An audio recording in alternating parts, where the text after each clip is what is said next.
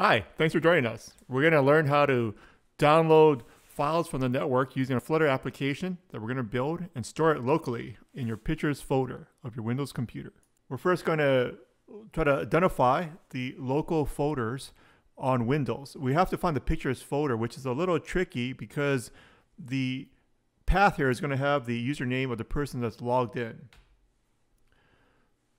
Once we know where to store the pictures on the local Windows system, we need to get a list of the URLs for the files. These are going to be images that we're going to download from this free site, Lorem Pixum. Then we're going to start the image download using HTTP. We're going to use a GET request.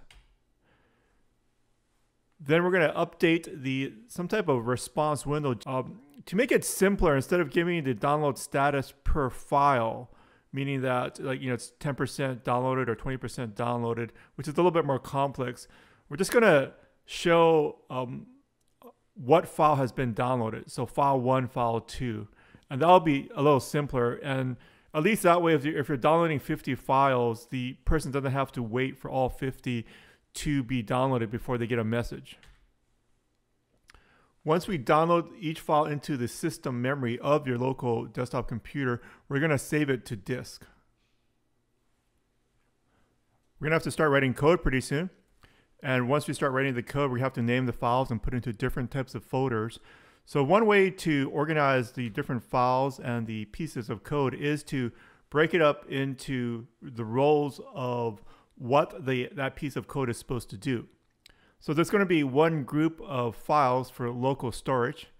And within this grouping of files, we'll have some code that gets the directories and then saves the files to the local storage. So remember, we need to find out where the pictures directory is on that specific computer. And so we need a bit of code to do that.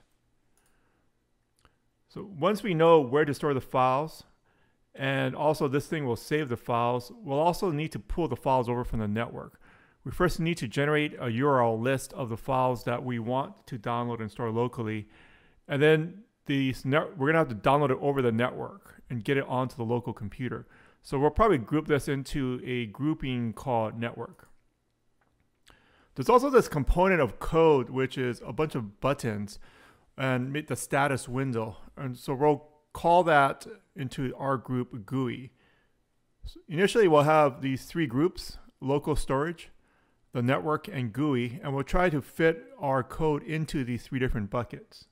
Calling this a parts list because I like to work on hardware, but it's actually just a list of components that we'll need for our application.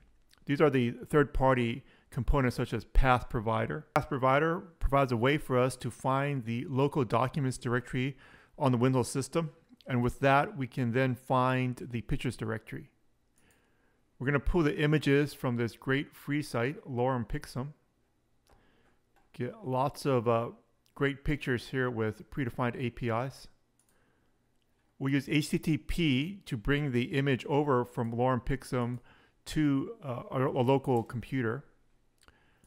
We'll also use Provider to manage the state of the application. So when you press the button on the application, we're going to want the response window to update. And although we could just use set state because the application is simple, most likely we'll want to keep working on the app. And so we'll use Provider to manage the state from the beginning.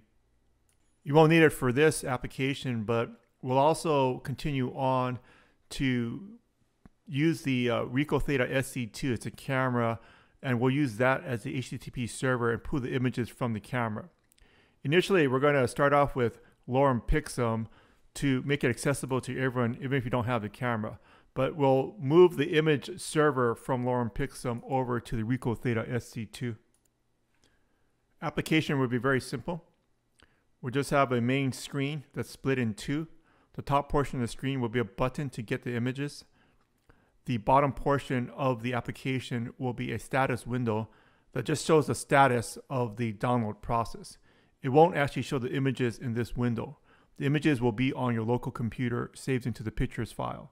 Let's get started.